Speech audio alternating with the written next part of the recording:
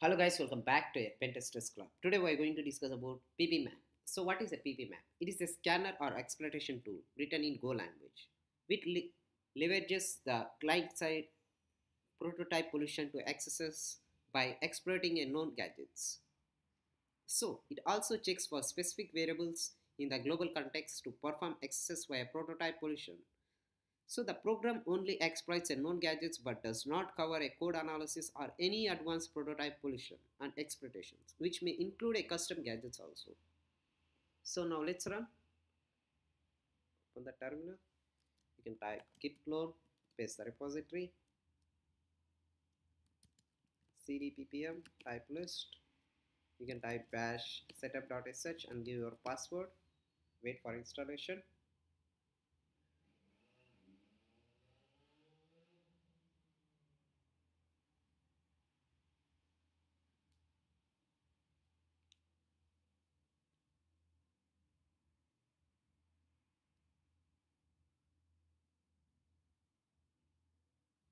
So once this is done, you can type list. You can give a permission chmod plus x ppmap. Now you can type a list. We need to install this one. So you can type go build ppmap.go. So it is done. So now you can type echo and you can choose your targeted website and type the command. Now let's see.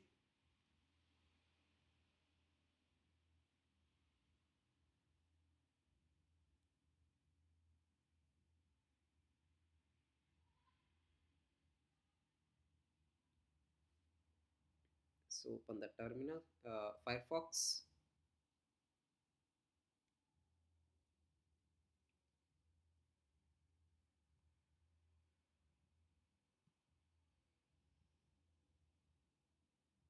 Now let's see either any type of vulnerabilities we can find, any type of exploits we can get it here.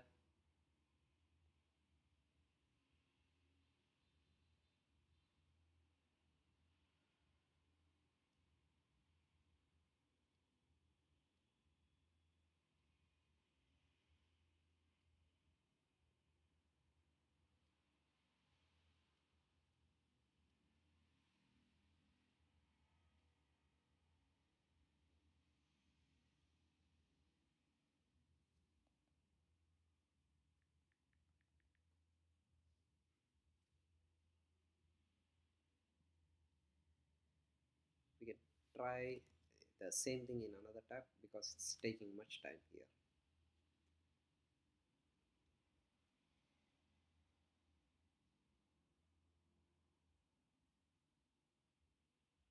So here we got it one vulnerabilities like fingerprinting the gadget and gadget found like Java query. So we can see this Java query, copy. So we just close this, open the Firefox and paste it and go.